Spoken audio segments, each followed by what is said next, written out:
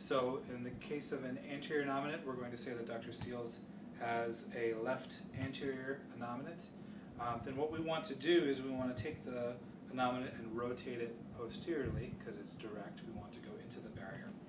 And so when we bring the knee up towards the chest, when you do that motion, the first thing that happens is that the femur is going to rotate in the acetabulum. As you start to bend, the femur is going to run out of room, and then at that point the ilium is going to rotate posteriorly. This is the part where we want. And then if we just continue pushing forward, his ilium is going to run out of room, and then his sacrum and lumbar spine is going to start to flex in place. So we don't want to go as far as his knee will allow, because that's going to take us past the point of where we want to be. And so instead, what we need to do is have a hand on the ilium right here, so my hand is just flat against his iliac crest on this side. And so we're going to bring his knee up just until right here where we start to feel the ilium starting to rotate posteriorly. And so right where we feel that motion, that ilium motion, is where we're going to stop the knee. And then from here we're going to have him engage his hamstrings to engage and do our muscle energy treatment.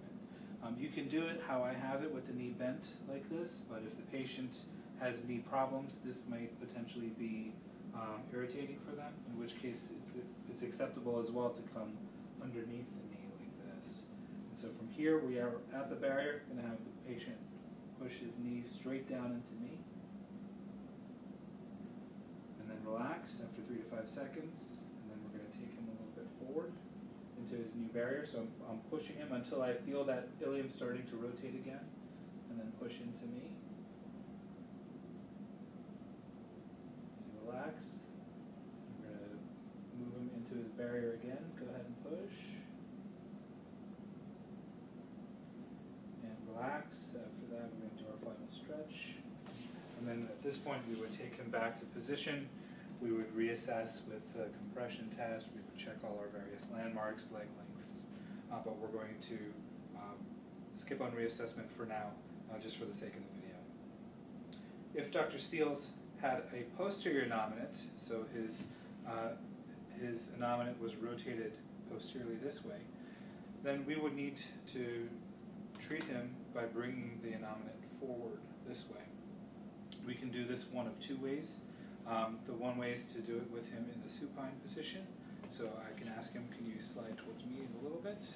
So in this position, we can let his knee drop off the table on this side. We want to be careful to make sure that he is securely on the table, right? So if the patient is not secure in some way, you may ask them to hold on to the table over here to hold themselves on, or you may need to keep a hand on them to keep them stabilized on the table.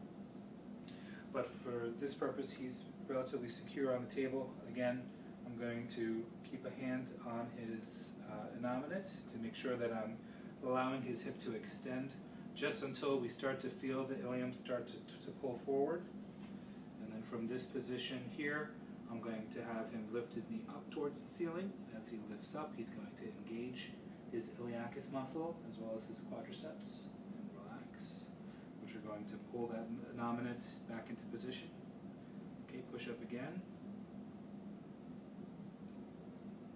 and relax.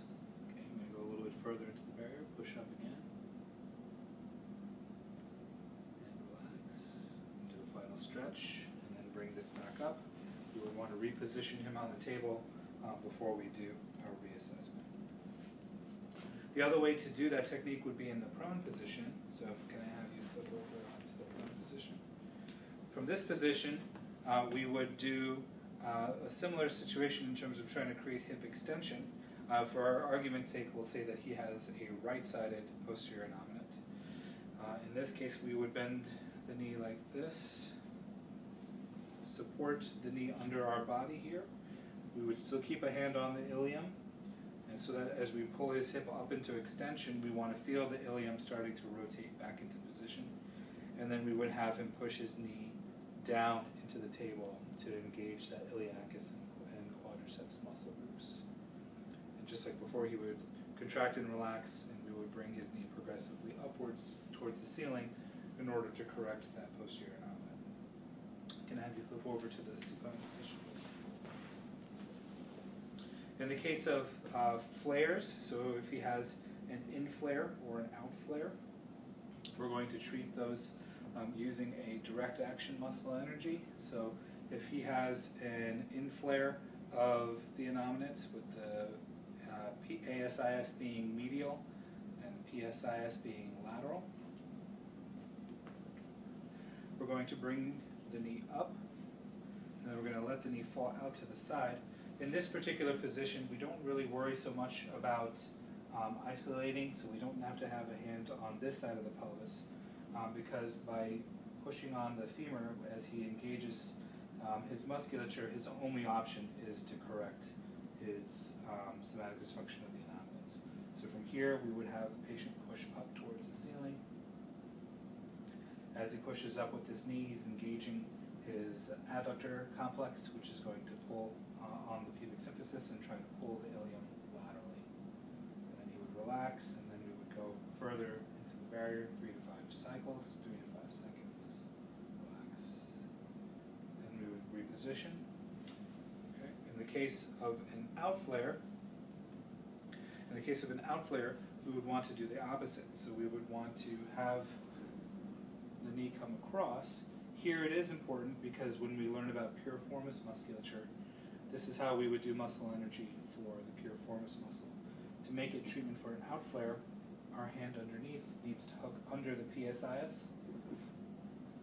And we're going to have him push out with his knee. As he pushes out, he's going to engage his glute medius muscles and also his tensor fascia lata and the other external rotators of the hip.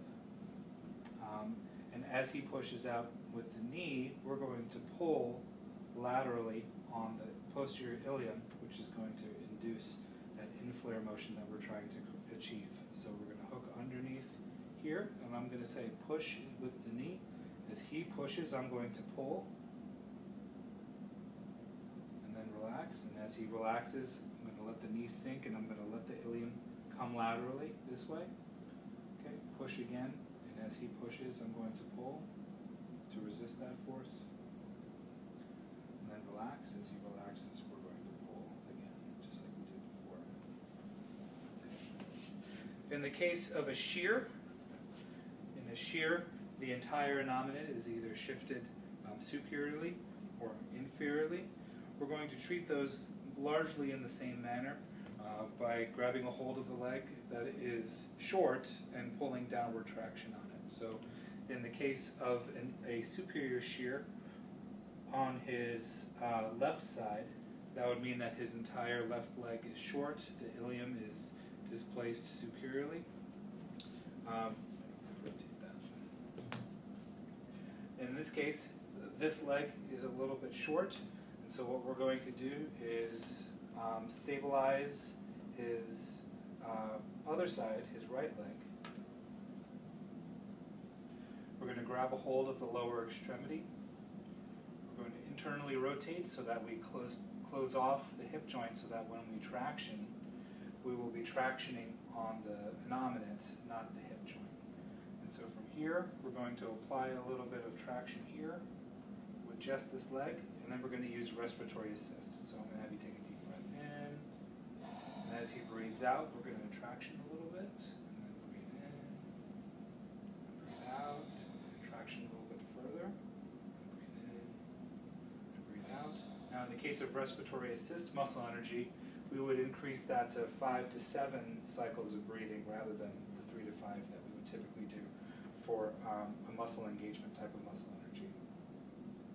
In the case of a inferior shear, where the leg is longer, we would repeat the same technique, except we would do it with the opposite leg. So if we had a situation where he had a inferior shear on this right side, this whole right leg is long, the pelvis is deviated downward, we would block over here, and we would close off this joint. We would apply a little bit of traction. We would have him breathe. And as he breathes, we're going to pull down onto this leg, which is the shorter leg. We're also going to lean into him a little bit on the long leg to try to drive this pelvis superiorly. So breathe in and out. As he breathes out, we're going to pull and breathe in and out. And again, you would do 5 to 7 cycles of breathing to correct using respiratory assist.